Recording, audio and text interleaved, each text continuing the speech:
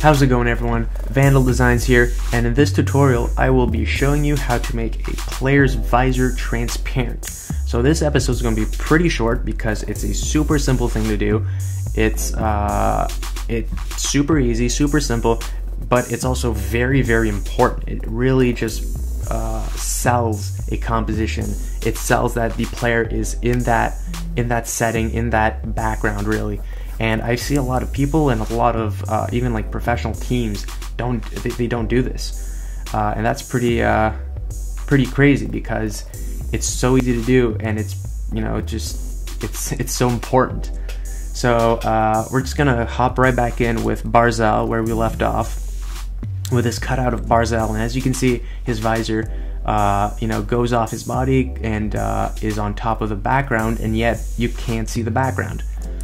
So what we want to do is we want to make this transparent. So to do so, super simple, what you're going to want to do is take any sort of selection tool, or any sort of manual selection tool. You don't want to go with something that's automatic like the quick select tool or the well, that's pretty much the only automatic one. So you want to go with either like the pen tool or the polygonal lasso tool, or just the regular lasso tool, whatever you prefer. I will go with the polygonal lasso tool and just start selecting the visor, just like this.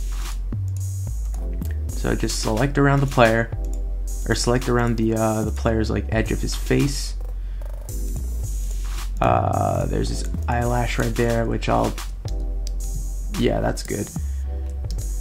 Alright, so now that you've got that, real simple, you're going to click right here. This is a black and white adjustment layer. Click on that, and then click on this button right here. You got to make sure that it's on top of the player, and boom, it's going to clip it to the player. Now your visor is black and white. Now this final step really to this is to make it transparent. So you're going to want to make that selection once again. So to do that, hit Command or Control if you're on PC, and click right here on the thumbnail of the black and white layer, and boom, you now have that as a selection. So go to Barzal, and then Alt click or Option click for Mac on the little mask icon down here, and boom, it's going to be masked out. Now this obviously is not the final product. Now he doesn't have a visor at all. So now the next thing you want to do really is go from completely hidden to only half hidden. You want to make it half transparent.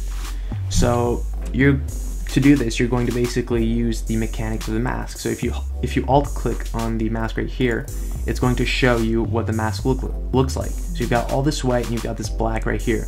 White is everything that is visible, and black is everything that's invisible. So as you can see, if you toggle it back with Alt once again, as you can see, this part right here that we selected is invisible, white is all visible. So to do so, to basically make this half invisible, the logical thing is to make it whiter, aka make it gray. So to do this, simply click Command L, making sure that you are on the mask, right? And this is going to bring up the levels. So this right here, all these sliders, I'm just going to go over them real quickly. Dragging this towards the right makes the darks darker. Dragging this towards the left makes the whites whiter. This is the midtones. Dragging this towards here is going to make the midtones brighter. Towards here will make them darker. And right here, this makes the whites darker. So as you can see, the white is going to start becoming darker, and Barzal is going to become more transparent. And alternatively, the one we're going to be using right here, this makes the black, aka this part of the visor right here, it makes it whiter. So now the visor is actually coming into focus, or not into focus, but into just visibility. So let's put this at around 120. That's where I usually do it, anywhere between 100 and 150, depending on the picture. So let's do 120 right here and click on OK. If I turn off the mask with Shift and click here, you can see the before and after. As you can see here, there's no no, no trace of the background. And here, once you toggle it back on, you can actually see what's behind them. You can, draw stuff or whatever. If you need proof, as you can see, boom, just like that. So that's that. It's as simple as that. That's how you make a player's visor transparent. It's really all about just masking it in a way that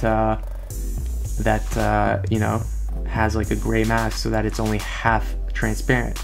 So that is all super important thing to know. It really makes your designs, it's that little detail that takes them to the next level, and it just happens to be one of the easiest things to do ever. So I hope this was helpful. If you've got any questions, don't hesitate to leave them down below. I'll try to answer them as best as I can. And thanks for watching, and I'll see you next time.